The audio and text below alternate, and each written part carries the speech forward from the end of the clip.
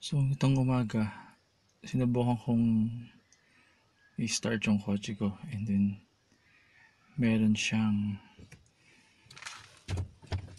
check engine icon na lumabas.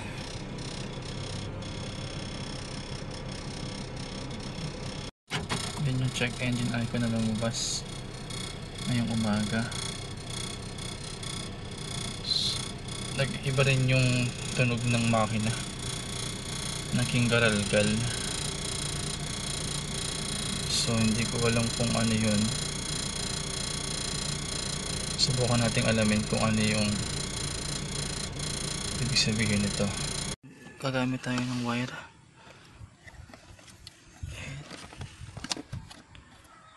Gagamit tayo ng wire na putol.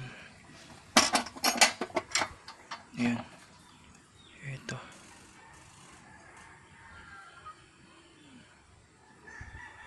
I-short natin yung sa dial box. Ito yung makina ng GLi ko. Ito yung diagnostic box.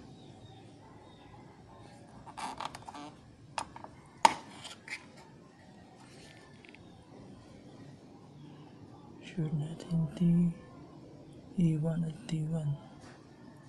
E1 and T1. Tatap natin sila.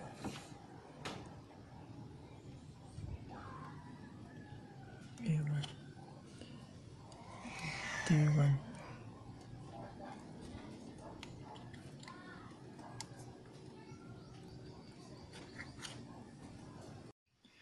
So sa error code nung sinearch ko ang internet, ang 22 ang ibig sabihin may sira yung ating engine coolant sensor.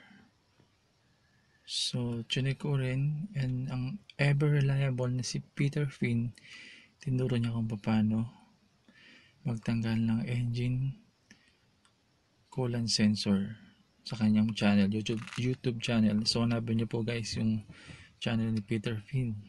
Isa siyang parang Russian yung accent niya. Magaling na mekaniko, lalo na ng mga Corolla. So try natin yung kanyang tutorial kung paano magtanggal ng engine coolant sensor, and hopefully makabili ako kahit Sunday ngayon. So makabili ako ng engine coolant sensor. So tingnan natin. Nabuksan ko na po yung makina ko. At ito yung temperature sending unit. Putol pala ang wire niya, hindi yung sensor ang may problema, kundi yung wire ng aking makina. Hindi ko alam kung paano ito ikakabit. Subukan ko kung makakabit ko.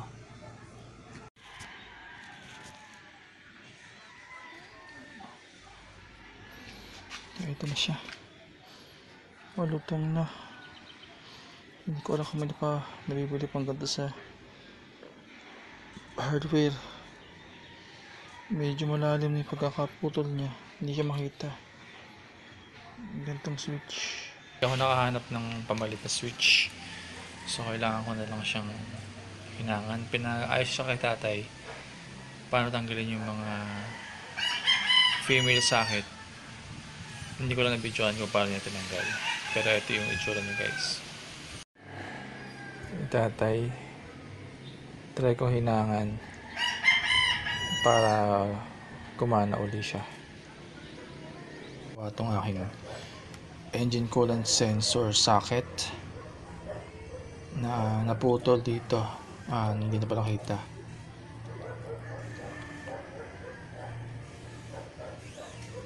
Ayun. So kailangan ko ng lighter, long nose, tsaka ito yung nabili ko sa Lazada, sa DIY shop guys. Soldering iron, soldering lead, practical tape, long nose pliers. Pula natin ng mga ganito, ng mga maliliit na screwdrivers. Dahil maliit masyado itong female socket natin, kailangan natin baklasin yung old wire na nakakabit sa kanya at palitan ng bago. So ito galing to sa washing machine. Sana gumana. Ang hirap palitawin ng itong wire na ito. So gagawin ko na lang, ipupulupot ko siya, yung wire mismo sa katawan na lang. Ipupulupot ko na siya guys.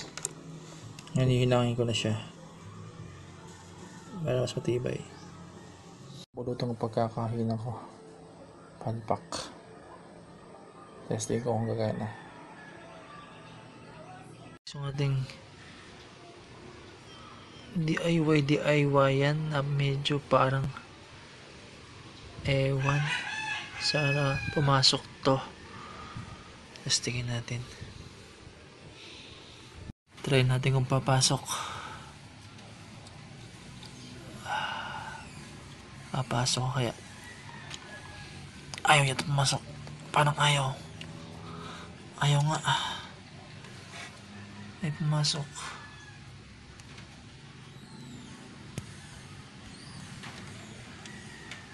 One more try. Yun, pumasok na. Problema kung gagana siya. Pumasok na siya. Okay, napagdikit ko na guys. Pero hindi pa siya talaga nakatape. Tapos tingin natin kung gagana siya.